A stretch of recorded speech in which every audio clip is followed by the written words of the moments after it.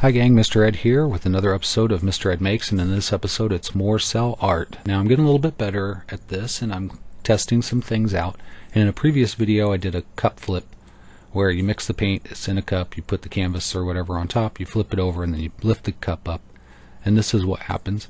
And you know, pretty much the results are generally similar regardless of how you do things.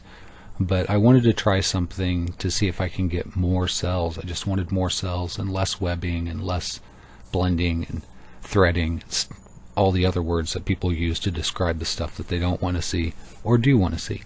So I poked holes in a cup, as you see there, and I'm setting it down and putting my paints in there. And I'm adding a little bit of oil as I go to get these nice layers of different things so that when it drops through, it's going to pull and thinning the surface tension. I'm going to get kind of like bubbles basically, and then those are going to come up and we'll get lots of cells. That was my theory, and it turns out it was right for once.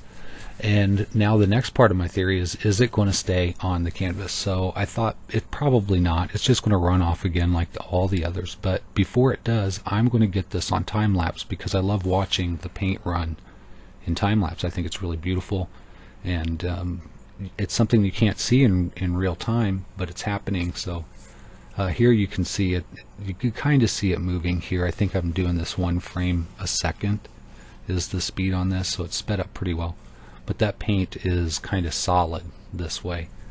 Because of the way that I was pouring it through these holes, I had a little bit more control. It didn't need to flow as much.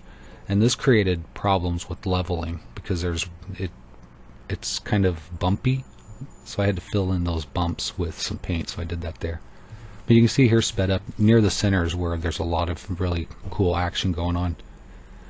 But it's slow. It takes that paint a while to break through that surface tension and come to the surface, and that layer to spread out and kind of break apart. But it happens. So this thing is still maturing over time, even though it is really slow. Here's that same scene sped up twice as fast, and you can kind of see it happening. And if you notice on the left side, it's kind of migrating leftward off of the canvas, and that really shows up when I speed that up faster. You can see it's kind of slowly pulling it apart. It's pulling the image apart. And as it goes, it opens up opportunity for these cells to bubble through if they're there, if the paint is mixed enough. So that's kind of what I'm figuring out with this, and I enjoy the process. I enjoy the results and the opportunity to create more art, like taking pictures of it with different light shining on it, like I've done here. And the time lapse, that's really fun too. And making the acrylic skins, that's fun. So here it looks like there's a skull in this. I see skulls in them all the time. I don't know if that's like some Freudian thing, but I hope you like this video, and I hope you stick around for some more Mr. Ed Makes or draws or talks. I have some updates coming up here real soon, and stay tuned for those. Thanks for the thumbs up and the subscriptions and comments and everything. I really, really appreciate it. It keeps me going. And until next time, as always, take care.